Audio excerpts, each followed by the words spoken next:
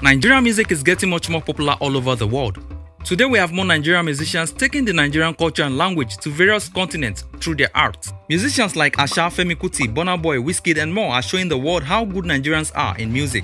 One important thing to note is that the music didn't just get to Western audience in the millennium. Before the rise of Afropop and Afrobeat, Juju musicians have been building a large number of audience in Europe, America and Asia.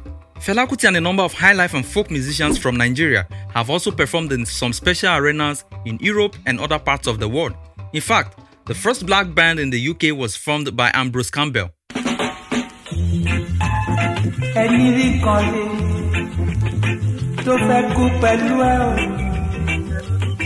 Ambrose Campbell, a Nigerian musician and band leader, formed the first black band in the United Kingdom in the 1940s. He also worked with some top jazz bands in the UK and the United States in the 50s.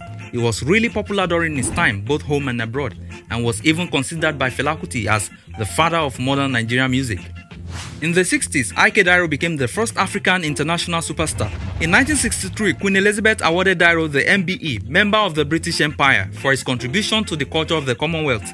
He remains the only African musician to receive such honor. He also performed on some of the biggest stages in the world and even won awards of excellence in Senegal in 1965 and at the World Music Festival in Tokyo in 1972. In the 70s, Sunny Ade and Ebenezer Obey took it a level further with Sunny Ade performing at some of the biggest events in the world. In fact, he featured in 2 Hollywood movies and has also been nominated twice for the prestigious music award, the Grammys. His first nomination was in the 80s after releasing his album Juju Music. Apart from these Juju musicians, Fela Kuti also took his Afrobeat to different parts of Africa, America and Europe. He is highly respected for his creativity, music innovation and courage to stand against the injustice done by the government of his time. Nigerian music has always drawn great interest from Western audience and it doesn't look like that's gonna stop anytime soon. If you enjoyed this video, a subscription to this channel won't be a bad idea. Make sure you like, share and drop a comment below. This is Songtown.